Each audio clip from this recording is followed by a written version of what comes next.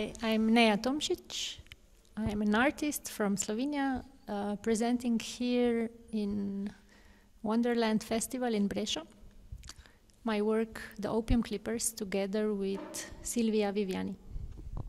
Io sono Silvia Viviani, sono un'attrice, sono italiana ma da parecchi anni lavoro a Ljubljana e quindi in Slovenia ho iniziato a collaborare con Neja in questo progetto di Opium Clippers e ecco quanto. So the Opium Clippers is a theater essay based on artistic research on the history of tea and opium trade in the 19th century in China, and involving also Turkey, India, Britain, and the United States. And it consists of a set of ceramics that I painted with stories of this history, from this history. They involve around 150 years, and during this performance, tea is served 5 times in the form of an adaptation of the Chinese Gong Fu tea ceremony, while I tell stories. Sì, la necessità di aggiungere una performance è arrivata dalle numerose repliche che sono state fatte in Italia quest'anno, quindi a me è affidata la parte di testo, di narrazione. Neja, che è l'autrice, a lei rimane la responsabilità del rito del tè, quindi la cerimonia del tè è ancora nelle mani di Neja e la narrazione spetta a me. During my research, I started thinking about how the results of this research could be presented. And at first, since I'm a visual artist, I thought about maybe doing drawings. But then the history that I wanted to tell was so rich and so full of very important details that I thought very few people would really learn if I made drawings. So I decided to do a tea ceremony and paint the history on ceramics. Also because ceramics have historically always been used as objects of representation in different countries.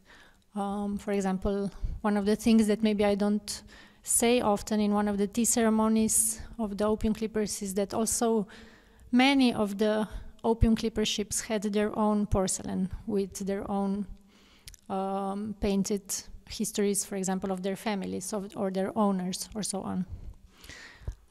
So the ceramics normally celebrate royalty or presidents or so on, but the paintings on these particular ceramics present very minor histories, let's say, and individuals that have significantly impacted the world we live in right now, but that we maybe never heard of. So, and then about the tea ceremony, for me it's important that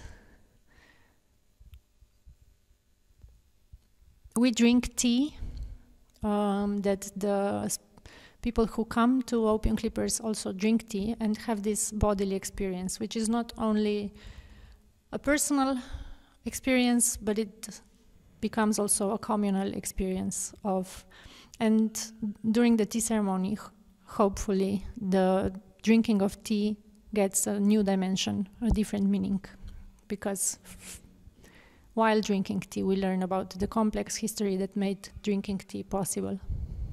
So this is the sea witch. I don't know if you can see it. So the cup has painted the opium clipper inside. There are 5 cups in the tea ceremony. Each one represents one ship. And then on the outside of the cup, there are poppy leaves and tea leaves that kind of merge into one another, because the story that I tell talks about the legal economy of tea and the illegal economy of opium in history and how they were supporting each other. Le ultime 2 repliche nel contesto di Wonderland Festival sono oggi alle 7 e domani alle 7 al Palazzo Moca, quindi la cerimonia del tè vi aspetta.